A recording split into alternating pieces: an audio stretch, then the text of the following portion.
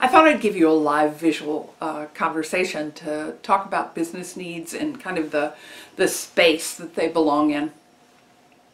So all businesses have essentially the same generalized needs.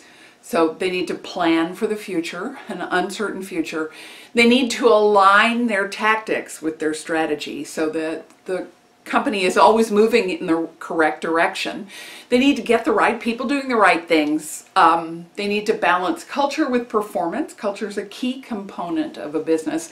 And they need to find and keep customers and keep managing their customer base. And they also need to make sure that they're allocating resources for the right results. So this is what that looks like to me. There's a bubble that's culture, and this includes values. There's another bubble that includes actions. So this is what the company does and people in the company do.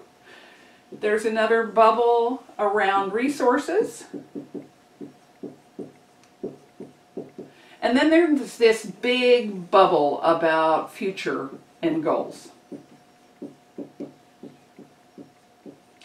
And so when you want the right people, these guys go kind of in that sweet spot, that intersection right here. When you want the right things and tactics and strategy, they belong in the space between actions and goals. When you want to grow your customer base, they belong in this intersection. This is so you're doing the right resources to acquire and serve the customers that you want to serve. And then this, right, this is also right things.